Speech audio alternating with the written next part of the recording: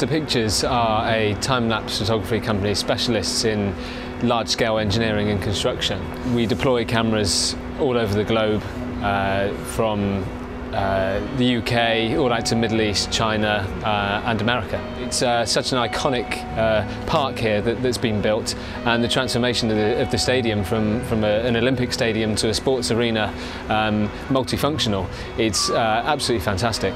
So we've worked on a few sports stadiums before, and the engagement with the fans is been really good and very well received. Lots of talk on the forums and things like that, and keeps conversation going between the fans as well as fans and club.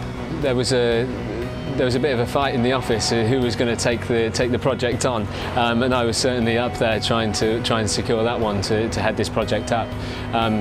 Yeah, it gives me great joy to be a West Ham fan and to be able to see what's happening with an insider's point of view, and hopefully with the cameras that we've deployed that also gives other fans the insider's view. Once we install the cameras, they're managed remotely and upload pictures to the online portal that people will be able to log in and follow the works. So when they first log in, they will see the latest image taken from the camera.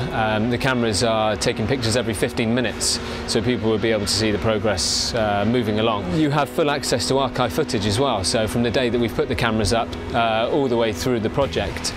Now every week there's a new time-lapse video which is rendered on the portal, so the fans will be able to see the latest works in video form.